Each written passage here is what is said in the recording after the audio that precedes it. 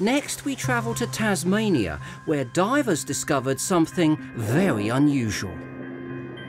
We went off down with another couple of guys on the boat to jump in and film some seals. What Mick Barron saw next took him completely by surprise.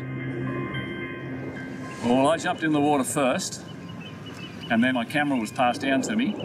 And while I was setting it up, I saw this strange animal about 30 metres away. And I thought, wow, what's this?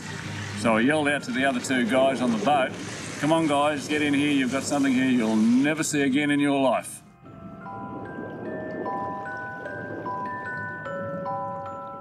An enormous, tube-shaped structure was hanging in the water. It was about 10 metres long. When I touched it, it didn't actually react, it just sort of felt like a soft jelly-like substance. And strangest of all, the tube was glowing with an eerie blue light. Was its origin even alien? So I've been diving for quite a long time, so 40 years. So when I saw this one, I thought, wow, this is a pretty unusual experience.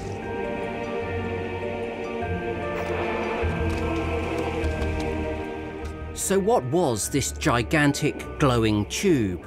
And was it even alive?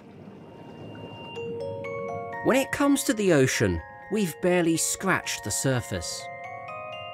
It's often said that the deep sea is Earth's last unexplored frontier, teeming with alien-looking life.